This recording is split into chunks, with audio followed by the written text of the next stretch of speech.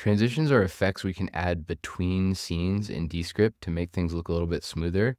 So for example, I have a scene 1 right here on my timeline and a scene 2. And if I click play, here's what it looks like without a transition.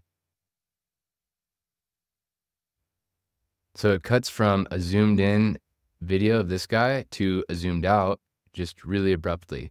To smooth that out with a transition, if I click scene, right here is the transitions box where we're going to find all our transitions. You hit this plus button and you have transitions in, which is going to be a transition at the beginning of this scene, or out, which is a transition at the end of this scene into the next one. And you have a fade, which will just do a fade to black, or I can choose any other color I want. Blur, which is just like it sounds. These are all pretty self-explanatory, but feel free to experiment with them yourself. I like cross zoom, so I'm going to click on that. And now here's what it looks like. So it does that big blurry zoom in, and then it blurs into the next scene.